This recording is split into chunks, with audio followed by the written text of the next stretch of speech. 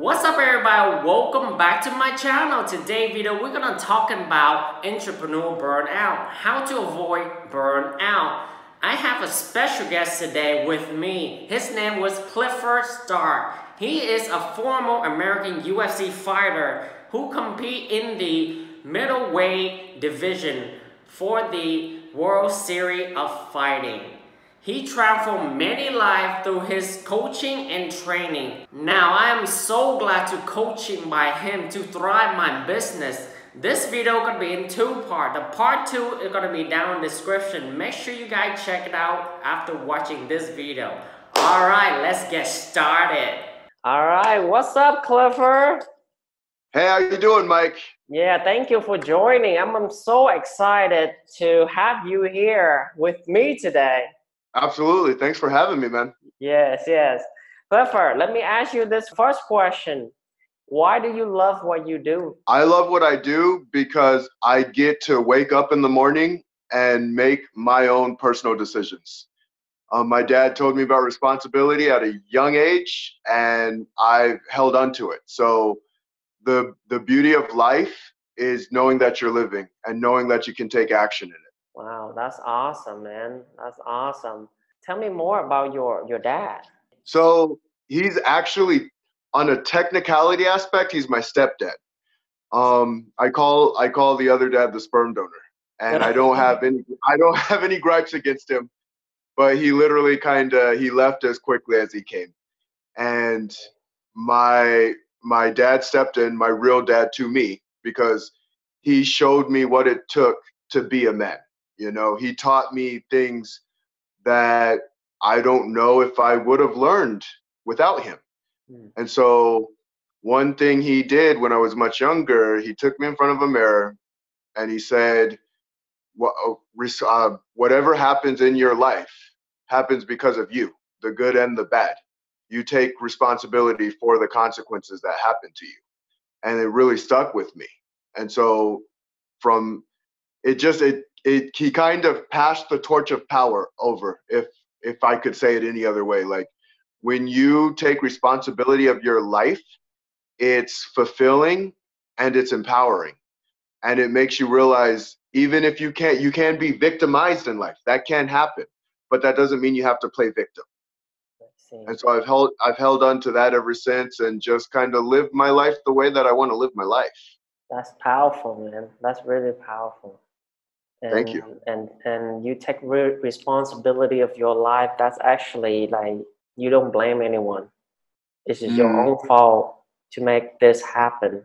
If you make a mistake, you're the one who'll be blamed. You know why young and millennial love their passion so much, but they can't take any action toward their dream? I think it's a process, and it's really the mind playing tricks. The thing is, we have different problems in each society, you know, and at one time, like, we have this mind and we're never really taught how to use it properly. And so one of the most empowering things a person can do is to have thought, but to act on the thought. And we're never really taught to do that, even in incremental steps. We go to a school, we're taught to always do our very best, and not only do our very best, but get the good grade.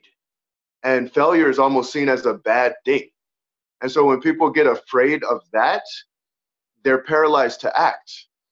And then we ask ourselves, well, why don't you just do it? It's like falling off of a bike. Well, we've been conditioned so long to fear failure in a way that we don't do anything worth failing. We do small things because we know we can't fail at it. And so if you allow people to fail and cheer them on because they really are doing their best, or learning a different way of doing things, or understanding a different way of doing things. And it starts with everybody. It's not one person. It's not you just do it, you just become. Because it goes back to my story with my dad. See, my dad passed it on to me. He gave it to me. He allowed me to have my responsibility. I was a kid. And so everybody plays a role. Even me and you having this conversation, we might inspire an entrepreneur to take action because they're hearing it saying, that's the thing that I'm missing. That's so true. And a lot of people from school, actually from the A earner, and then who also like always get high score, always on the top of the game, and the CP person always come out in life more success than the A people. The reason I think believe is the C people asking for help all the time, but the A people don't need any help.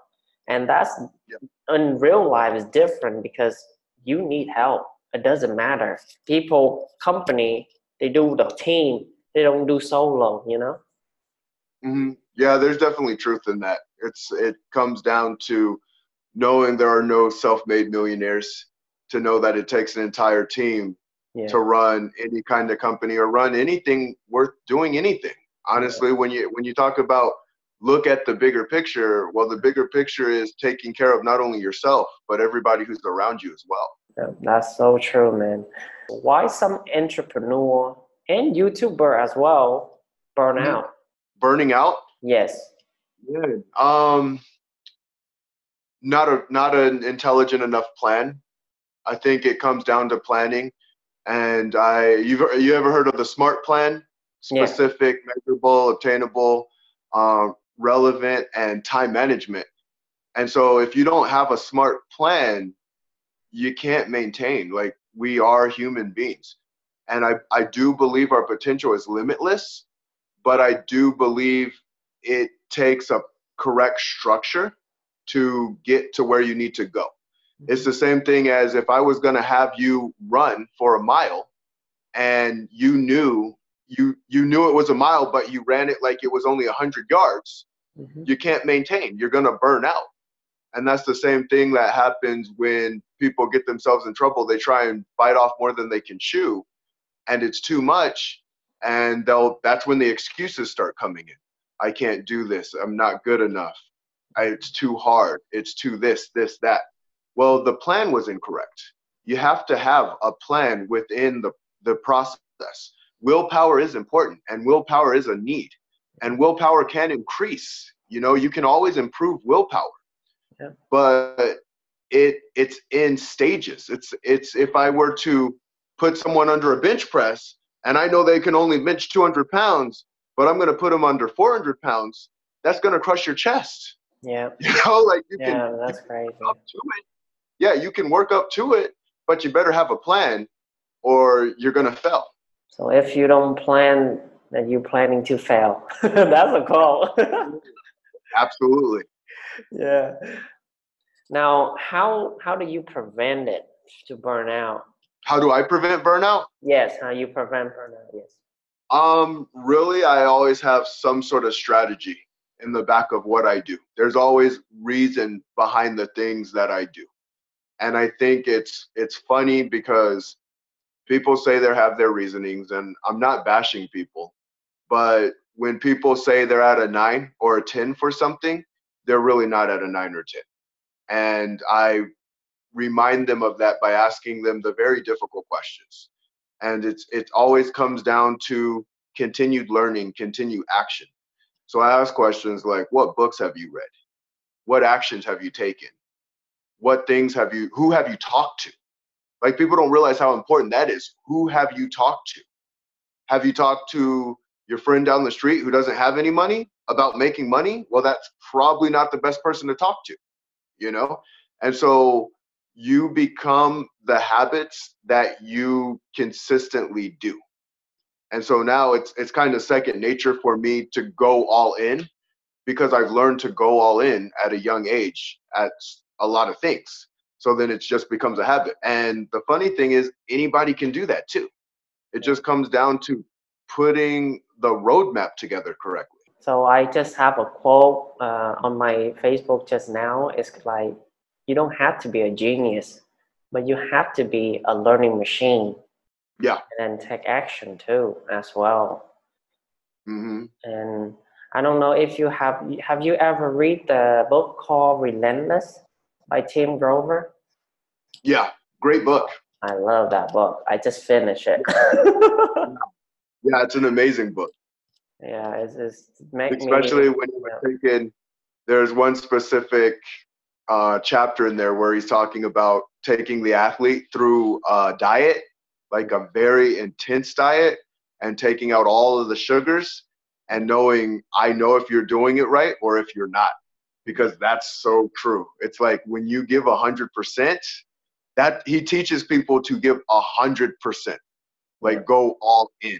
Yeah. And sometimes that's not the easiest thing to do, but you will be thankful on the other side of that. Yeah, I know. It takes time. It's really sacrifice. What are you gonna sacrifice? Because if you want to become a cleaner, that's what the term he say cleaner is mean. What are you gonna be sacrificed? And doesn't matter what everybody do.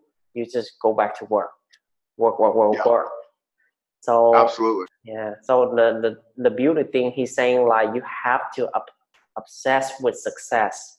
If you don't, you can be cooler or you can be closer. Yeah, it's true. It's 100% true. So and anyone who call themselves a cleaner, they probably not. Probably not. Yeah. Yeah. Yeah. But the world would call you a cleaner. You don't have to call yourself one. Yeah. So I love it because he's saying this. You don't need to go there and fear people. People fearing you. You hide, you do what you have to do, and then when you come out, it's a tsunami all over you. Yeah. It's true. Yeah. So my next question is, I see a lot of success people out there make a lot of money, but why do they not happy? Yeah, that's a scary one, actually. I'm not going to go into the details of this person, but I mean, the guy's legitimately, he's got millions upon millions and he's not happy with what he's got. We like struggle and we like pleasure. We like both, you know? So they say people try to avoid pain and they seek pleasure. Right. But without any kind of balance, it consumes you, and it consumes you in such a way it becomes a dangerous thing. And so happiness doesn't start outwardly, it starts inwardly. Yeah. And so when people go after, they're like, I'm going after this thing because it's going to make me happy. It doesn't make you happy. Happiness is inside, but excitement is another thing altogether. So excitement is happiness and success meeting together, or even the pursuit of success. Some people just like the pursuit of it. Yeah. And so you get to figure out what works best for you. Mm-hmm. But when you know those kind of strategies on, I know I'm happy in here, I feel good in here, but I'm going after this thing because I know that's exciting. Yeah. And it's funny when I train people, right? I'll have a person, like, I'll give a perfect example. If I have a 300-pound client and they're not feeling good about themselves, they don't love themselves, they're beating themselves up, I have to get them happy with them first. I have to get them to learn to love themselves first. That's the first process. And honestly, that makes all the other processes much easier. And so when they go down 100, 150 pounds, that's the best feeling to them ever. But they were already that person before they even got there. Yeah. That's where it gets funny. You're already there before you're there. You have to be there in your mind. And then you take the process. Then you take the journey. And that's where the fun is. Like, that's where the fun lies. Saying it's all about the journey isn't, well, just enjoy the journey. Like, there's going to be tough times in the journey. There's going to be easy times there's just going to be a lot of different times during the journey. Yeah. And that's what it is. It's not this, I need this stamp that says I'm here. It's never that. I know. It's never that. Yeah. And I think that's where people get in trouble sometimes, because they say, if you chase this thing and once you obtain this thing, this is where you're going to be. No, you can be a happy millionaire and you can be a sad millionaire. You can be a depressed millionaire. You can be a joyous millionaire. The thing comes from inside you, And I truly believe that the people who are willing to take action, they believe first, envision themselves first, and then they then become a potential, and that transfer to massive action, and from there recur to believe. You see the whole cycle there? Yeah, that's Absolutely. what I believe too. And why they failed the art of fulfillment. Let me give you an example like Robert Williams. I probably you know him. He's actually is the best actor. He's the best comedian. He get award for being a silent actor. He still and he make everybody happy, but himself at the end he hung himself. Fulfillment's an interesting topic. So let's say you have infinite potential in good and in bad. And so as a human being, if you have this void in you, the only person who can fill the void in you is you. And it's one of the hardest things to do. It's kind of a hard lesson to obtain for some people because they feel it's this external thing. And for me, balance is having the internal and the external in proper alignment. Because you can't just be properly aligned internally either. I know people say that, and my belief is it starts internal, but there is an external there too. If you're internally like feeling good about yourself and you're around people who are constantly trashing you and beating you down, then that's not healthy. If you're feeling good about yourself and you're around a bunch of honestly leeches who are just building you up, but they're doing it in a non-genuine way, that's not a healthy thing either. But if you're internally strong and you have an internally strong structure and you surround yourself with people who also have that internally strong structure and they work together for individual matters, but also for the group effort, that's when it really comes down to empowerment. I think that's where true empowerment lies. And so when you're trying to find this balance, it's not necessarily the easiest thing to do. Like some people, even in the Instagram world, you'll see people posting how great they are or how much they have or how, and it's just like, I want that, I want that, I want that. And that your dopamine's just going all over the place. It's just like, I'm not good enough, I'm not this, I'm not there, I'm not where. And it's like, all right, step back, get quiet with yourself, with your mind, with your spirit. Get quiet, listen, understand what you need, understand where to go to get what you need. And we're never taught those things. We're never taught how to listen to our mind. We're never taught that our minds are kind of nutty too. Like that's the honest truth. So when we're put in crazy situations, when we're put in hectic situations, when we have the strain of you got to be better, you got to be better, you got to be better, you cannot stop. You cannot stop. And at the same time, if you're not better, you are worthless. See, the balance is I always want to be better. I always want to get better. I always want to move forward, but I feel whole. I don't need that to define me on who I am. I can forgive myself. I can love myself. And then I can move on and keep getting better and keep growing more and do the things that I need to do and be okay with the process. Be okay with it. And that's where some people get in trouble, especially the highly successful. It's kind of hard because you get to hear the saying, it defines you. And that's scary. That's when things get scary. When you're defined by that thing. And that's where you can get in trouble. And it can happen to anybody, even me as a father. And this is why I do so much reading. I love psychology. It's very interesting to me. But me as a father, as my son gets older, our roles are going to change a little bit. And that's the beauty of the process. I can't always use the dad card. He'll be 30 making his own decisions and I'll be like, but I'm your dad because that's what I'm defined as. So I'm always going to be your dad. And I'm always going to be his dad. I'm always going to love him, but I'm also going to realize life is going to change. Life is going to have its ebbs and flows. Yeah, man, that's a very powerful thing. People comment below if you have the situation like this. This is powerful. If you think this resonates you, comment yes down, comment below. This is freaking awesome. I love it. Now, thank you, Mike. Yes, because not many people can heard this message. Like we've been bombarded with social media, and all this young people, they crave into the fake lifestyle, like, you know, they are in Ferrari and all that stuff. When they see that, there's two things happen: jealousy or envy, and that's very negative for your mindset. It's very bad, you know. Very true. What advice are you gonna give for the young hustler overcome their boredom toward their dream? Sometimes if you get bored, realize why you're doing what you're doing.